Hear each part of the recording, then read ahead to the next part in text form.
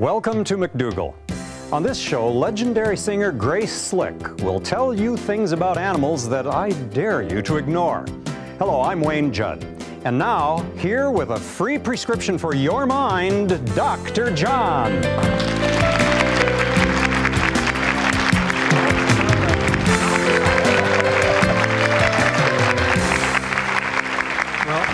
People think of prescription, they usually think of drugs, don't they? They think of medications. They don't think of, but a prescription could be education on diet and lifestyle. Yes, why not? My prescription to you would be to eat well, go for a walk every day. For the mind. Absolutely, right. Absolutely. So, well, you know, what do you have here? Well, I was going to ask you about headaches. It's something you and I haven't talked about, and I've had headaches all my life. And whose pills are these? Well, these are mine. I just have a little assortment that I carry with me everywhere. You honestly take those pills? I do. I took several this morning, John. I've been putting it off, but I knew sooner or later I'd have to confess. So, can I just sure kind of That's ask amazing. you about these? Do you know, Wayne, sick people take drugs? Now, what does that mean? Healthy people don't. So we have to deal with this. We have to get you. Well, let me just tell you my problem. I've had headaches all my life. Okay. And so I've experimented with the different things. Now, I'll use this as a pointer. These are aspirin here. These are, what is the generic for Excedrin? Acetaminophen is what it's called. Acetaminophen. But Excedrin is usually if it's more than 2 syllables, I have trouble with it. Also, unless it's aspirin-free. Okay. And then here is a product that's over the counter now called Aleve. Okay, that would be a naproxen, I believe. Naproxen, yeah, yeah. And so those are the non-steroidal anti-inflammatories like Advil. Right, yeah. Exactly. Okay, and this is ibuprofen here, of course. Again, like Advil. So you got a couple of those. These are still kind of left over from before. I had a physician once prescribed this. This is amitriptyline. Oh, that's an antidepressant. Yeah, I know it is. Because this show really has been getting to you, huh? No, his point was that this as I understand. They give it for headaches. People with chronic pain. For headaches, yeah, right. and it kind of helps. Now, these here are the word silver appears on them. They're big, and you take them after you're 50. You know what those are, don't you? They're vitamins. Okay. Okay. Well, anyway, there's other stuff. And you have in Imitrex, which is well, what I did is I have sumatriptan in case all else fails. I can actually give myself a shot. All right, but let me ask you. I mean, it's a handy little thing. Are you still getting migraine headaches? No, I'm actually not getting migraines anymore. But what was the difference? Well, the difference is that they're easier to kill if they come along. No, what made the difference for you not getting migraines now as opposed to 3 months ago? I don't know, unless it's the diet. Would that make a difference? Change your diet. I did change my diet. Migraine headache sufferers, when you look at it from the point of view of food allergy, you get a 70 to 90% relief of migraine headaches in people. And this is published in the scientific literature. Now, the most common cause of food allergy is dairy protein, and then it would be eggs. And some people are intolerant to certain vegetable proteins, but usually it's the dairy and the eggs that if you get off those, many people who suffer from migraines get relief. The dairy also causes sinus headaches in many people because it causes closure, swelling of the sinus tissues, and you get accumulation of fluid and so you get headaches. You think diet has a lot to do with headaches even? Tremendous. Well, we haven't talked about that before, and I thought we might. Well, I think it's important that we do because otherwise people end up like you, Wayne, and that is that they can see the only solution to the problem is pills. But actually, diet and lifestyle. Now, diet is a very, very important one, but let's not miss a couple other things. Caffeine is very important. To do or not to do? Well, people can get headaches from drinking caffeine, but most of the time they come from withdrawal from caffeine. Okay. And that can happen. Say you have a cup of coffee in the morning, then late in the evening you may go through withdrawal. Or on the weekend you may drink less coffee than you do during the weekdays, and so you have withdrawal and you get headaches.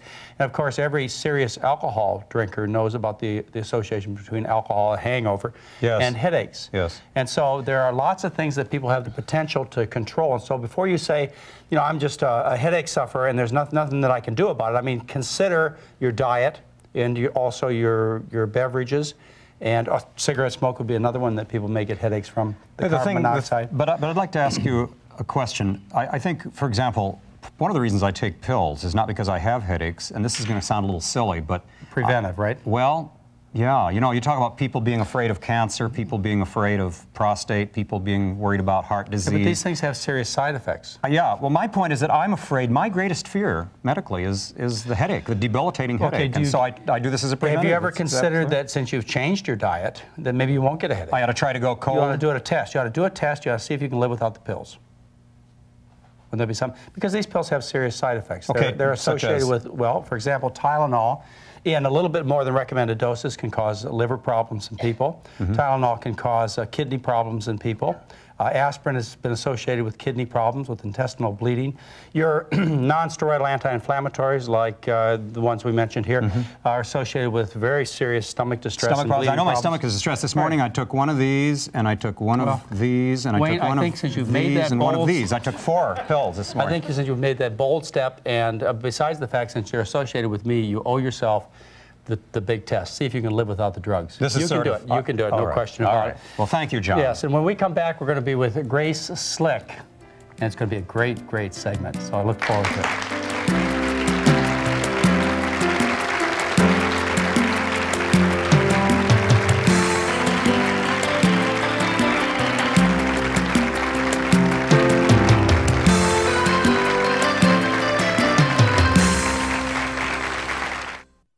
We learned English. Your kids can too. Just watch Hello Channel. And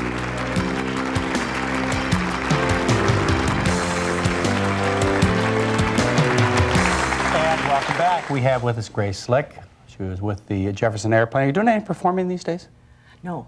Not at all. Stopped about 5 What do you think about our discussion of pills? You have a reputation in the past of being involved with pills a bit. Yeah, well, there was a line in a song, one pill makes you larger, one pill makes you small, but I was never very much of a pill head. I got in trouble with liquid. Alcohol? Yeah. And those days are behind you? Who knows? I hope so, but who knows? For now. I can't predict anything. You've also made some pretty radical changes in your diet over the years. Yeah, that started with a sort of I don't know if you call it a moral attitude. It's just that I realized what I felt about a couple of animals, both of whom happen to have black eyes, a panda and a raccoons. And I thought I couldn't eat those. Well, nobody does, do So they? what if, yeah, the Chinese occasionally will eat it, used to. Disgusting. And yeah, people went out coon hunting, called coon hunting, eat raccoons, they still do. But I thought George Bernard Shaw, although he's made some errors in political judgment, enjoying Hitler and so forth, did say, I don't like to eat my friends, animals are my friends. So that was the way it started. So you got to a healthier diet yourself. Through the animals. Through the animals. You know, Then so many people do that. Then I started studying biomedical research and realized that it's healthy for us to not eat any animal products, and we aren't built to eat. We aren't carnivores. Yeah, but your main concern would be for the other creatures, not the human beings. I mean, It that's how was. it was, but now you care about. We're selfish. Now I Yes. sort of care about myself. I have. Well, Grace, I don't think that's I have unusual. dairy slips, and you were just talking about something that's very interesting because I've got a THC, or they call it THJ, or whatever they call it, jaw. Temporomandibular joint. And you were mentioning the sinuses getting. Would dairy have anything to do with that? Yeah. You know, it's I haven't about noticed. 60% of the people that come to my program at St. Helena Hospital have postnasal drip, sinus trouble, headaches. Within a week, almost every one of these people is free of their postnasal drip, sinus, hoarseness, and headache problems. 1 week, because we take them, of course, all the dairy is gone. Yeah. Skim milk, the whole business. So you think that's a good thought meat, for you? fish, chicken, all that kind of stuff, I didn't have a problem, but I had a problem with dairy. Oh, look at that cheese. Well, that's your next step. And, you know, people, well, you could even take it from an animal rights point of view if you wanted. I have a little trouble relating to this, but a lot of people think it's, forget the people, worry about the cows. Well, Look at how hard they got to work. But people don't care really, okay? Yeah, I think if you're they talking do. to people who are not animal rights, you're not going to win them over by saying, you're hurting a raccoon, you're hurting a cow. They're going to go, hey, Grace, that has not been my experience. My experience has been, and I had this, there's a movement called Farm Animal Reform Movement, Farm, okay. This group originally was interested, or their propaganda, their advertisement was for people. You know, let's eat a vegetarian diet to save people's lives. They didn't get any donations at all, no support. They became the Farm Animal Reform Group, and they can hardly open the envelopes fast enough from the donations. From an animal standpoint, yes, I think more people get to vegetarian eating through concern for animals than get there for concern for their own selves. I believe Really? it. Yeah, and of course, that's not my perspective. I try and get people to healthy eating because I want them to be concerned about themselves and their spouses and children. But people just love animals, so I think what you're doing is going to bring a lot more people to their senses than what I'm doing. Yeah, my daughter did it that way. She looked at a picture of a pig, and it says, "Does your food have a face?" And she just stopped, bam, like that. No dairy, no nothing. This is years ago. Right. She's better at it than I am. I still go. I'm really self-willed, so if I like something, by God, it's, you know, it's one of those moron attitudes that'll get you in trouble, and usually does. And I can confirm what you've said, because in my case, I've only been a vegetarian for maybe 5 months. When I thought I would be a vegetarian at one time in my life, or along through life, I always thought it would not be for my health, because I was healthy. But breeding to kill was something that I took seriously, and it bothered me for many, many years. Growing up on a farm and butchering animals and so on, I was used to it at that time, but the longer I lived, the more the concept of breeding to kill didn't seem like a very humane or good way to live. I think the American Indians have a take on that as far as meat eating, which they do irregularly. And somebody, I was talking earlier, what's the culprit? A refrigerator. People could not keep meat. They could not keep dairy. And the only people who were dying of the stuff we're dying of now were very wealthy. They could send out somebody to go kill a deer for them. They'd send out somebody to go milk the cow. But the poor people have always died of viral diseases, not 100%, but for the most part. And the rich people die of excess. And it's still kind of that way. But now more people have access to rich people's food, meaning meat and dairy. And it's like Dr. Neil Bernard said, I've never pulled any broccoli out of anyone's arteries. And you know, it's real easy. If you think you ought to see the fat. Oh, I saw one of those videotapes of a guy pulling, and it looks like a snot yellow worm about this long out of a guy's arteries. This is just dairy products. Anybody want to give up dairy products? Well, if you think about it, people have... I'm sorry, this is not that kind of show, is it? It is. It's that kind of show. If you think about it, it's very easy for people to be introduced to a new fruit or vegetable. Yeah. And we could go out into this audience with a new fruit or vegetable that we had from, say, another country, a new name and everything, and they would try it. I'm sure they would. But what if you brought them a new animal to eat? Say we had a new kangaroo or a dog or some kind of animal that they wanted to try. They would find it repulsive, just like they get upset when they find out they're serving horse in the hamburger stand down the street. They, you know, they close them out of business. Or when I went to France and found out they served horse on the menu. It is naturally repulsive to think about eating other animals, but because the human being is so adaptable, we've gotten used to doing such bizarre things as eating look pigs like and cows. And in other words, you get an apple, it looks like an apple. But you get a hamburger, that doesn't look like a cow. And chicken, I mean, it looks like its own thing. And they really don't call it cow, do they? No. They call it beef or a hamburger. Yeah, and a chicken doesn't look like a chicken. It's a bunch of chunks of something. They call it pepperoni sausage. Yes. They don't call it, look at this little piece of pig on my pizza. I know. Yeah. Fried dead animal chicken. rights, that's what we're talking about. Well, we're going to find out about your concerns for animal rights and the things that you've been doing, Grace Slick, and I know you've been making a big difference. And it's great that you've got your name out there and you're converting people and getting their interest. And we'll be back in just a moment with Grace Slick.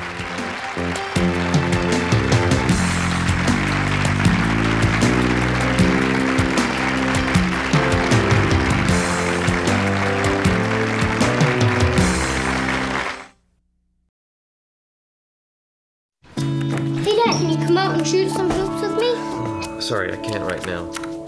Dad, studies show that by the time I'm 12, I can be influenced by friends more than parents. You know, Billy, he's a pretty good kid most of the time. But do you really want him influencing me more than you? Billy. Spot your 3 points. Give your family everything. Give them your time. From the Church of Jesus Christ of Latter-day Saints. Hello. Hello. Hello. Hello.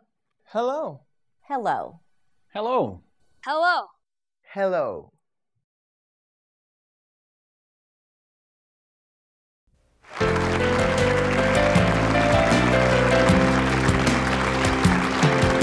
And welcome back. I'm with a woman who has no trouble getting attention and publicity, and that's Grace Slick. You're in the news all the time. Do you want to elaborate? Forget it. No. Everybody knows the stories, Grace. But with your publicity, you've turned it around to something that's nonprofit, and that's your concern to help with animal rights and experimentation. Is that correct? I mean, that's one of your big things, right? You don't want us to do animal experiments. Well, experiments on animals for human good is the way. When you say you don't want us, what do you mean? Us medical doctors, us guys. butting heads with the medical community. That's right. I still do think of myself as a real doctor, even though I'm a renegade. But since the systems on animals are different from our systems, and my system is different from yours, it's that tricky. Why spend that much money on something that has such... So you feel the results are irrelevant, and you know you'd get great argument. Have you been on shows where... In other words, let's separate morality from science. Let's say it doesn't matter. Let's say they don't have souls. They don't have all that about the animal rights. You just want a kid. Their construction is different. In other words, you would not put bananas into your Mercedes, would you? I don't have because it is built to any eat. idea what that has to do with it. But go ahead. Because animals are different. They have different metabolism. They're quadrupeds. Like I talked to this guy who was studying hip replacement by using greyhounds. That's a quadruped. We're bipeds. What are you going to learn on something where the back... Our backs are always going out because we're bipeds, and that's a lot of weight to carry in a different way. Do you think always, under all circumstances, animal research has been useless or could have been done better without animals? That's always the question, and I think, is it always better to brush your teeth at 8? Or do you think we ought to just be more discriminate about it and make sure that we don't do experiments that really don't end up bettering humankind? But how can you know before you start?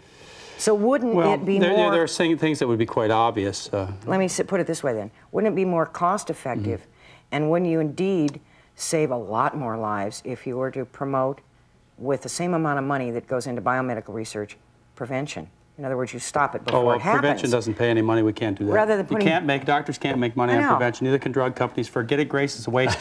Why slit your finger and then put a Band-Aid on it? Why not slit the finger? You don't have to worry about the Band-Aid. Now you're getting too logical. That's not like you.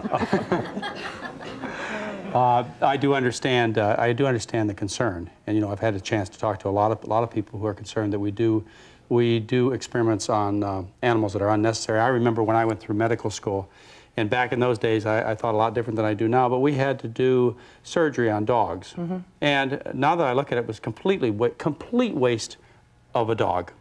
And I learned nothing of your time, of my your time, mind. right? And I did find it even disgusting then, but I can see where there are many circumstances where it's not worth the expense of an animal's life and the suffering of an animal's life for educational purposes and also experimentation. I have no problem with that at all. I think the only question I still do have in my mind is can we extend that to always? And I know that you are convinced it's always. Well, I think if, because I've done shows with this gentleman before, if people were to pick up what you're saying about how to eat and how to live and so forth, you wouldn't need that stuff anyway. Well, listen, we'd save so many lives. We'd have to invent new diseases, get rid of all the people, right? So, yeah. Hey, Wayne, do we have any questions from the audience? I think we do. I think we have a few questions we'll take from the audience at this time. And people respond real well to you, don't they? I mean, in terms of... If they don't have blue uniforms on, they generally respond to me. No, you don't do well with those, yes. We have a question from a gentleman here.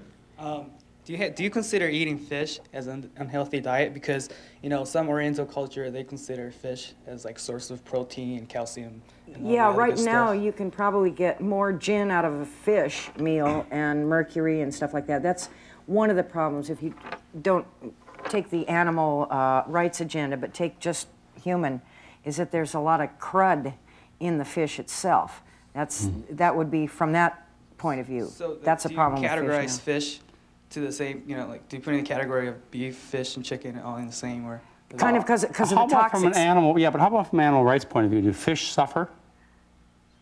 Yeah. I've heard they don't. I've heard fish don't mind getting killed. Is that true? Yeah, that's why you see them going like this on the end of a hook. Right. They don't mind that. They're just having fun. I've done commercial salmon fishing. So why can't men go up and just hang out, and look at the trees and everything? Why do you have to be killing something while you're looking at the trees? I don't get it.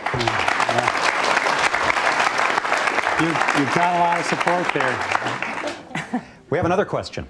Yeah, I was wondering, when you first became a vegetarian, how did that impact, your relationships with, your family, your friends that weren't vegetarians?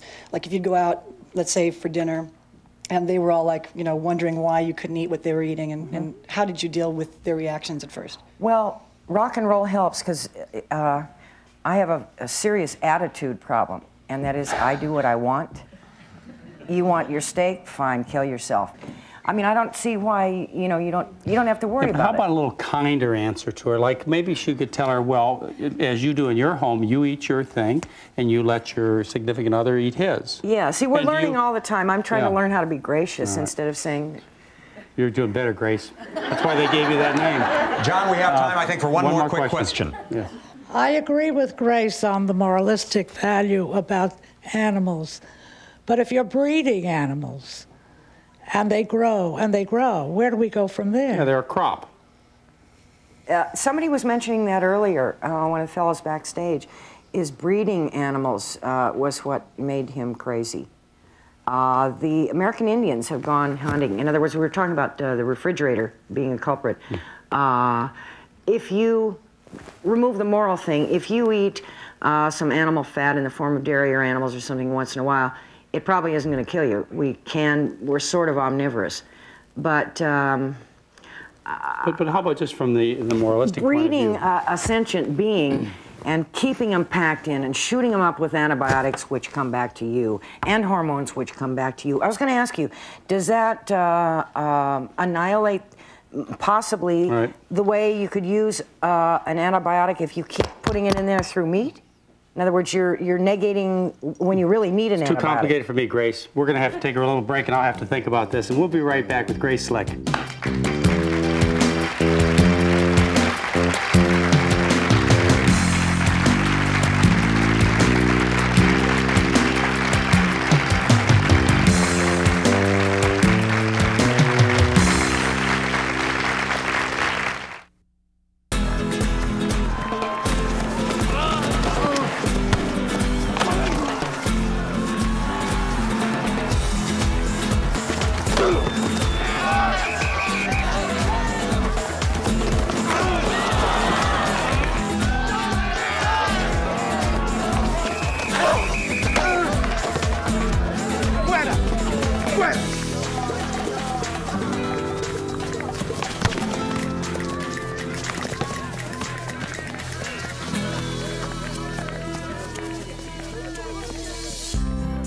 All I really needed to hear that day was what my dad told me.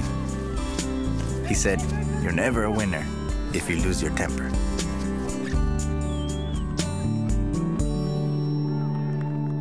Life's most important lessons are best learned with family. A message from the Church of Jesus Christ of Latter-day Saints. Thanks for watching Hello Channel. Learn the language of the internet, travel, commerce, and diplomacy. Watch Hello Channel and learn English. Do it for yourself.